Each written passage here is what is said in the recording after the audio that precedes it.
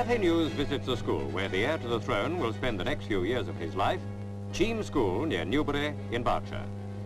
Prince Charles' father was a Cheam pupil from 1930 to 33, and the school has had a royal patronage since the First World War.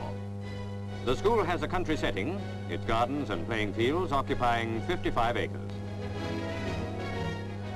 But even with 55 acres, one feature is traditional, the brick wall wicket.